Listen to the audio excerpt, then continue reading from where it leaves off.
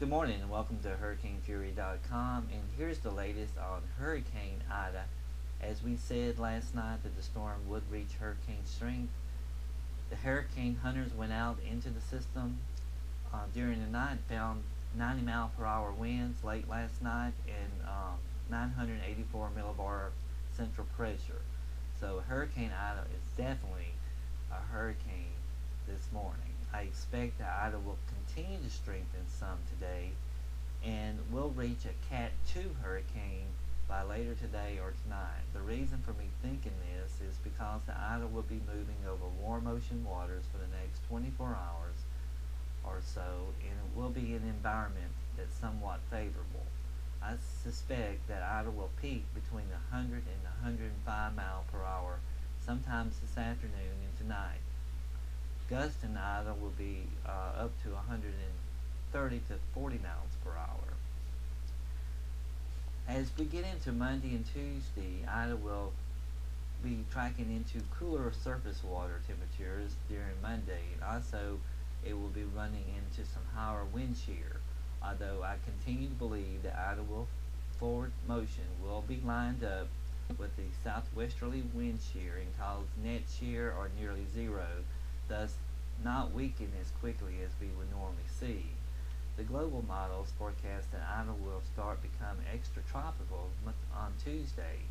I'm not convinced that Ida will be extratropical by the time it reaches the northern Gulf Coast. The latest GFDL model forecasts that Ida will continue north and northwest and be a Cat 1 hurricane near Mobile, Alabama, sometimes late Monday night. The latest HWRF model forecasts that Ida will come ashore as a Cat 1 hurricane near Pensacola, Florida by midnight on Monday night. I also disagree with the National Hurricane Center and do not believe that Ida will be an extratropical system by the time it reaches the shore. I still believe that the system will have a warm core low and will be a tropical system when it reaches either the Mississippi Gulf Coast or the Florida Panhandle. Ida is currently tracking to the northwest at a forward speed of 12 miles per hour. Ida is forecast to come very close to the north or the northeastern tip of the Yucatan Peninsula early this afternoon, and Ida will track into the Gulf of Mexico tonight and then speed up and forward speed on Monday based on the latest global guidance and also the strength.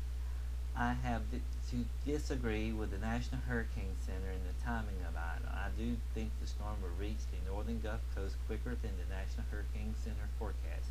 In fact, the GFS model forecasts Ida to make landfall in the extreme western Florida Panhandle on Tuesday morning.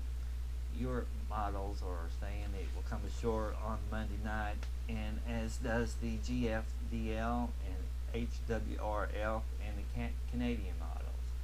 So my thinking is that Ida will come ashore on the northern Gulf Coast on Monday evening and then come ashore somewhere between Pensacola, Florida and Gulfport, Mississippi.